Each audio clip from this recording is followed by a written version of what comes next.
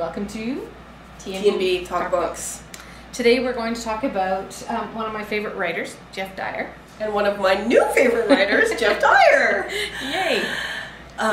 This is the second book I read by Geoff Dyer. I read The Color of Memory, and then I read this. But I read Color of Memory like ages ago. Yeah. And I liked it, but I didn't really know him. So it was like one of those things where you're like, oh, that's really awesome. I just picked this up and this is really good.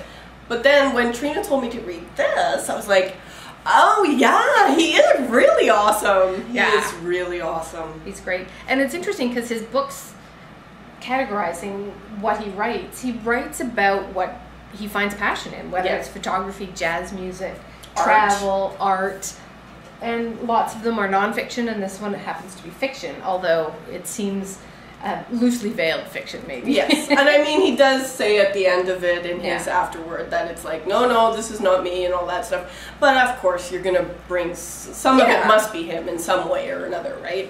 And it's written in 2 parts. Yeah, which is kind of interesting. Jeff in Venice is the first part, and Death in Varanasi is the second part. And now, Varanasi? Varanasi, sorry. Yeah, Varanasi. Yes. That's what I thought it was. I'm sorry, just I just can never tell stuff sometimes so because I read it too often. And then I just say what it comes to my head.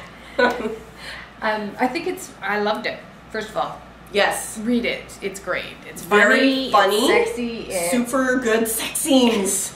Awesome. We like that, Jeff. Hard to find in a literary book. Like and by a guy too. Yeah. You know, like I mean, I don't really find guys often write sex that well. No. Well, and, like really, I don't remember the last male author that I read that had a really good sex scene. Yeah. And Geoff Dyer does. So there you go. Good on you.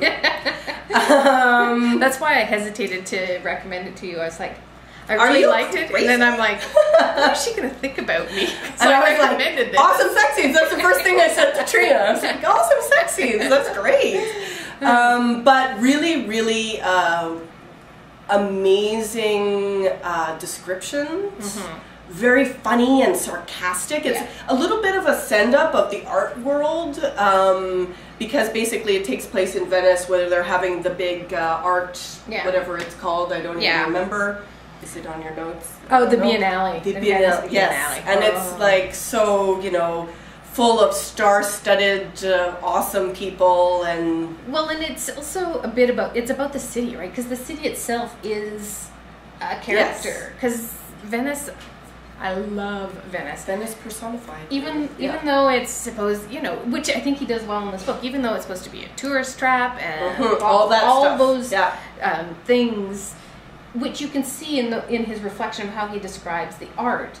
But even looking at how ironic he looks at both the city and the Biennale, he's completely sincere. Oh, he loves it. Loves it at the same time, which I think is like also biting about it and very like sarcastic and quite hilarious about it, but really loves it. You can tell there's this underlying like just wanting to be there, just loving it so much.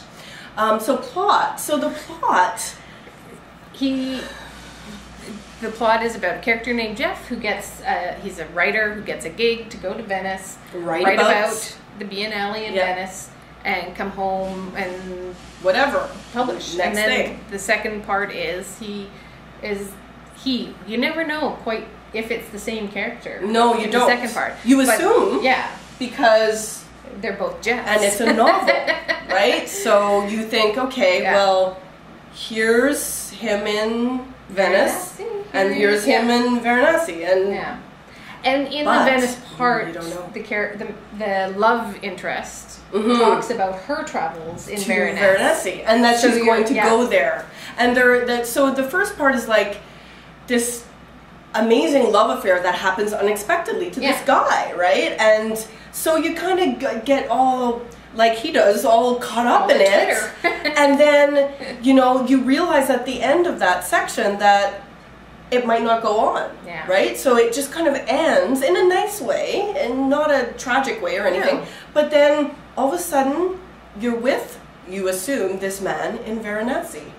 And you don't know why. Yeah. You really don't know why. And it's interesting because you kind of spend your time in Varanasi a little bit in the back of your mind. You're waiting for her to appear. Right? And see what happens. But no, this other thing happens. Yeah. Where he gets basically totally drawn into the culture and kind of a Lonely Planet-ish version of the culture, which I think is kind of interesting. Well, I don't know if it is a Lonely Planet version because it's that everybody takes what they want out of where they go. Yeah, and that's true. It's true that India is very tourist trappy in a lot of ways. Yeah. Like you have to be careful. I mean, my massage therapist was telling me about it the other day, about how she felt she had to really be on guard when she was in India because of... Well, and I think it's interesting because like when you're traveling in a foreign country, there's always that, I don't know if it's a fear or an inclination to something that's so different from your own. You sometimes give it more meaning because it's different, and you can lose yourself in it. Well, and India, I mean, is the prime example of people wanting to lose themselves in it in a lot of ways, go there right? For the Enlightenment or for, you know, and Varanasi is always, it's about death, basically, that city in particular. It's where all the pyres are and all the, you know... It's where the Indian people will go to die because they're closer to theirs, walk across to the other world. So... Yeah. But it quickly sinks into this kind of strange atmosphere of him losing himself in a lot of ways. You know, very much so. He loses his sense of why he's there, really, in the first place, and kind of all of his like travel acquaintances that he meets during this time start like they don't know him very well, but they start kind of expressing their concern about him, which tells you how deeply he's gone into this. It's interesting because all those affectations that he's talking about in Venice all slowly become stripped away from him. Exactly. Until he becomes sort of shell of himself. Or the inner part, not the shell, the core. Although, you know, core in a empty kind of way. Well, and that's the thing. It is kind of a shell in a way, right? Yeah. Because what are we but all those affectations that we make of ourselves, right? So when all that's stripped away, he just becomes this kind of crazy philosophizing guy. Well, I loved his description of. So he's in Varanasi. He's walking along the street, and a cow swishes his tail, and he gets cowdered in his mouth, and he has that moment of panic. Which, as a traveler, you can have. You know, you open your mouth in the shower, or you brush your teeth and you forget. And he has that moment of panic of what's this going to mean. And then, of course, the traveler's tummy sets in. And as his basic core dignity is stripped away from him, so does everything else, basically. And, you know, who knows what comes first or second. Okay, so we're not making this last part very, read it. But it is... I think it's the best part of the book. It's so awesome to go through this journey where this character, and I personally think it must be the same guy. I mean, I don't see any point to it being anybody else. And I think it's interesting that he chose not to kind of... focus on the name of the guy in the second part or anything like that, so that you kind of get this feeling that he's losing himself. Yeah. You know, and that happens gradually until you get to the end of the second part. So, and I don't know.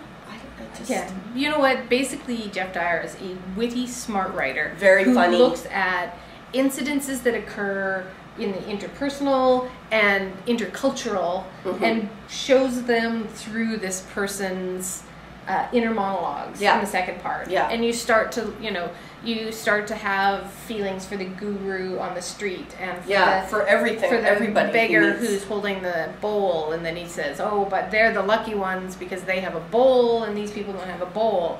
And then, those people are the lucky ones because they have hands, and these people don't have hands. Yeah, and it just goes on and on and on. And he has these wonderful little paragraphs of really insightful, beautiful writing. Yeah. And Anyway, it's just really, really good. Yeah. And he's a really, really great writer. And if you can catch him writing anything else in his world of writing for newspapers and magazines, you should read those too, because he's really great. Yoga for people who are too lazy to do it, I think, is fantastic. I loved it. So we recommend Geoff Dyer. Yay. We especially recommend this book.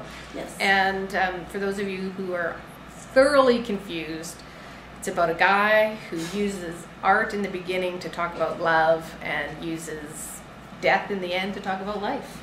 Very nicely put. You wrote that down and didn't tell me. I didn't. I love it. Nice. And, you know, he's kind of a cutie. So yeah, actually, he's really hot. So there's that too.